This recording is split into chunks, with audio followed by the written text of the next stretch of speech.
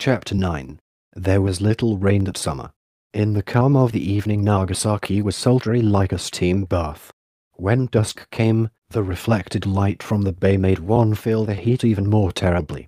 Ox-drawn carts moved into the city from outside with their loads of straw sacks, and the wheels glittered as they sent up clouds of white dust. Wherever one went, the air was heavy with the stench of fertilizer. Now it is the middle of summer. The lanterns are hanging from the eaves of the houses as well as from those of the big trading houses where they bear images of flowers, birds and insects. Though not yet evening, the playful children are gathered together singing their song.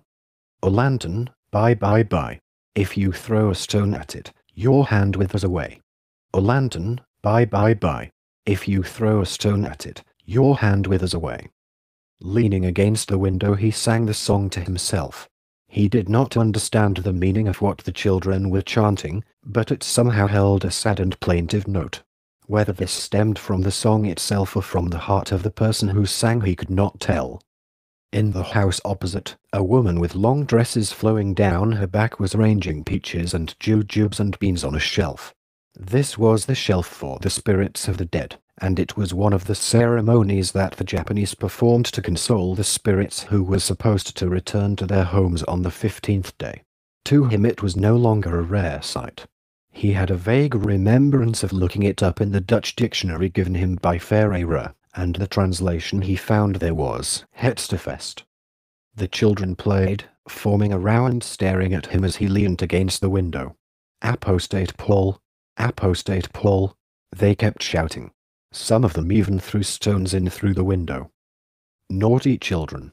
It was the woman with long hair who spoke, turning to scold the children and chasing them away. With a sad smile, he watched them run away. He thought of the Feast of All Souls in Lisbon, reflecting on its resemblance to the Bon Festival, that feast when the windows of the houses in Lisbon displayed lighted candles. His house was in Sotoramachi on one of the many narrow slopes of Nagasaki. Without permission from the magistrate's office, he could not go out. His only consolation was to lean against the window and watch the people going to and fro.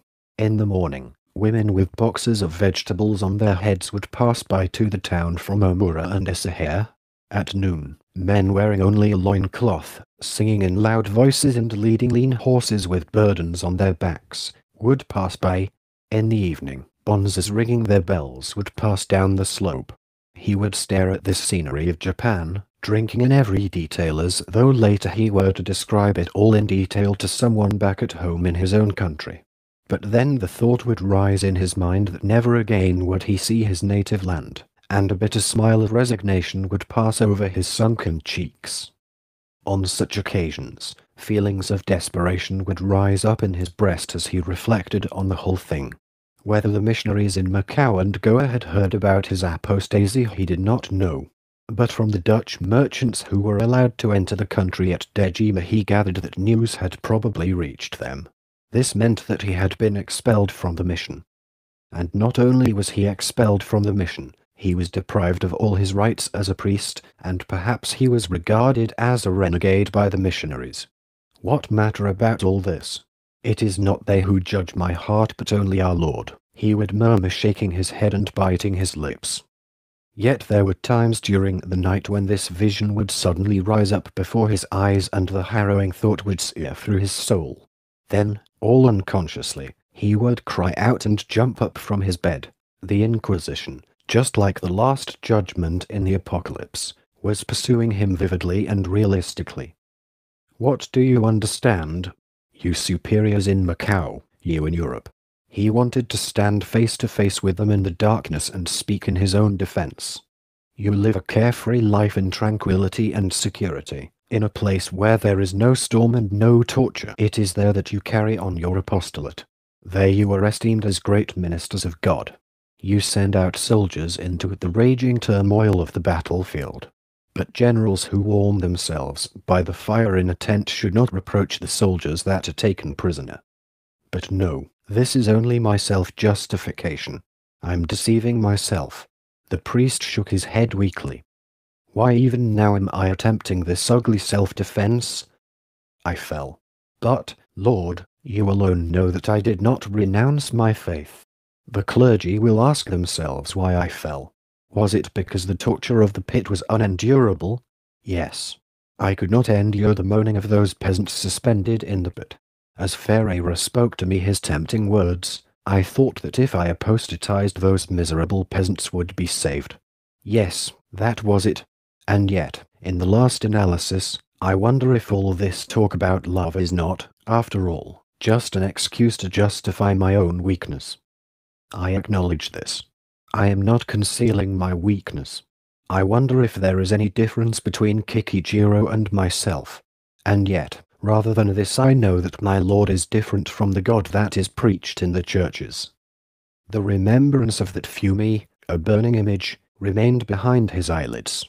The interpreter had placed before his feet a wooden plaque. On it was a copper plate on which a Japanese craftsman had engraved that man's face. Yet the face was different from that on which the priest had gazed so often in Portugal, in Rome, in Goa and in Macau.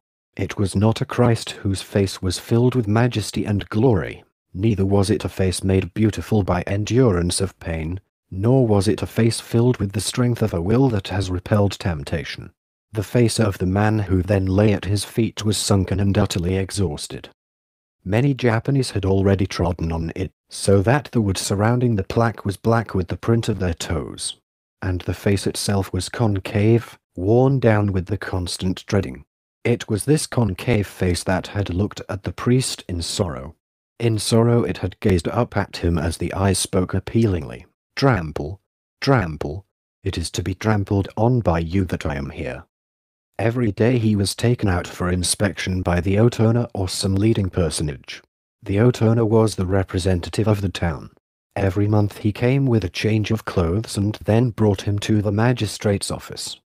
There were other times, too, when through the Otona he was summoned by the officials and again brought along to the magistrate's office.